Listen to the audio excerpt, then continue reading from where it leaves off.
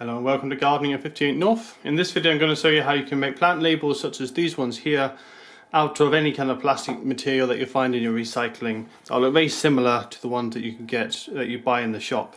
So to make these plant labels, what you'll need is a plastic container. Margarine tubs, ice cream tubs are normally the best, or yogurt containers. Something that's square also works better, because if it's rounded it doesn't make such a nice flat material for making plant markers out of. Also, if you get a material that's white plastic, it's much better, because if it's see-through plastic it's not as easy to see or as easy to write onto as the clear plastic is. So something like milk containers, they're not normally too bad, but as I say, with them being clear they're not as easy to write on as something that's white, a bit more contrast to the black ink on your pen. So you'll make sure the containers are nice and clean, not any food residue or anything. All you need to do is get a pair of scissors, cut off any of the sections that aren't flat. So you want the nice flat area of plastic, all these bits on the edges that make the lid or make the rim that the lid goes onto. You don't want any of them, so you just want to cut them off, just like this. You'll need a pair of fairly sturdy scissors as well. It's a bit like cutting through card. Anything that can cut through card should be fine with this, or even sturdier than that would be good. Same with this margarine container. I'm just going to cut off around the rim at the top, make sure that's not in the way, because as I say, it's really the flat plastic that you need, otherwise you can't write on it. So for something like a margarine container, as I say, the lid there, you got a nice flat piece. To make a flat piece here, you can just simply cut along the corners, and then all you need to do is cut along the base there, so you've got some nice flat pieces cut out, like so. Two end bits, they'll be fine if you want some very small labels, but I generally don't use them because they're a little bit small for what I need, so I normally just dispose of them in the recycling. And then for the bottom section, the same as what I did with the lid, I'm just going to cut off around the edge, so I don't have any of that any of the plastic that's not flat and even. I want it nice, flat and even, the plastic. So then all you need to do, once you've got your flat pieces of plastic, anything that aren't perfectly flat like this, again, I'm just going to cut the end off there. So once you got down to just some bare plastic, as I say, the white side is the bit you're going to write on, so make sure you got some nice white sections. If you've got bits with patterns and stuff, you just have to use the other side for writing, that's fine. So these aren't super thick, you can get thicker bits of plastic, it just depends on how big a margarine tub is or whatever, what it's made out of. So all you need to do next is cut them into sections. This could make 3, but I'm going to make 2 slightly larger ones here.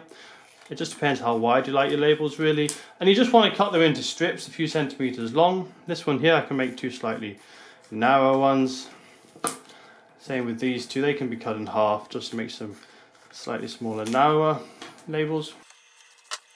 And then all you want to do to make them have a point so they can go into the soil easily is you want to get the piece of plastic. It's best if you cut it off at the section where you've already made a mistake, like there. You can see I've taken a slight corner off. You just want to go probably at the last quarter of the plastic, so you've got 3/4 here, a quarter of it there. You want to go slightly over the middle point, so I'll just make a mark there. You don't need to do this to cut it, but I'm just going to put a mark so you can see where the middle point is. So the middle point's about there. When you cut it, you want to go just past that middle point like that.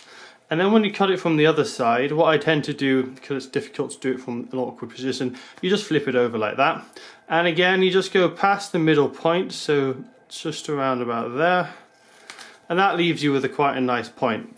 Now you can vary how sharp you're pointed. For example, if I want to make this one an extra long sharp point, all I'd have to do is cut further down, I say halfway down, and again just past the halfway point, flip it over, just past the halfway point. As you can see, you've got a slightly larger point on it there. So that's all you need to do really to make your labels.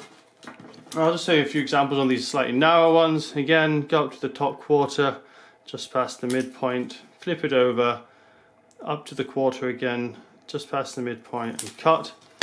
There you are, you've got a nice looking label, pretty much like something you find in the shop.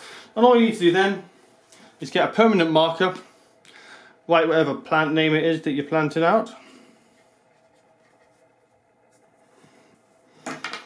And then you can just stick it in the ground, pointy end in first, Nice and easy to push in because it's got a point on it, and it will just sit there. Being plastic, it's not going to rot away or degrade in the sunshine. It's going to last quite a long time.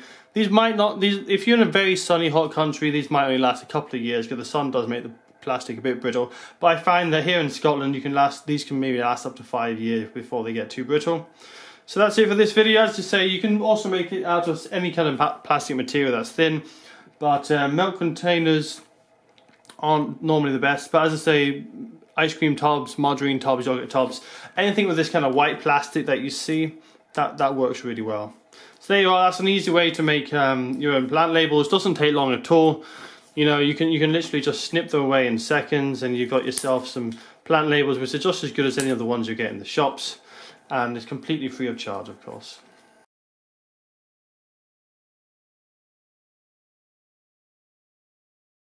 So there's just one more thing I wanted to add. You can reuse these labels. So to remove the permanent marker, all you need to do is get some rubbing alcohol. What I've got here is a gel form of it, basically an antibacterial alcohol gel. But rubbing alcohol works just as well. Just so happens this is what I have to hand. And all you need to do is gently rub it on there. Just give it probably 20 seconds, maybe 10 seconds. You don't need to wait long. And then give it a hard scrub, and it'll come off very easily. You can see there, comes off very nicely. If there's any scratches on it, they can get a bit stuck in a couple of places, but generally any permanent marker will come off nicely with some rubbing alcohol, and then you can use it again as many times as you want until eventually the sun degrades it and it gets too brittle.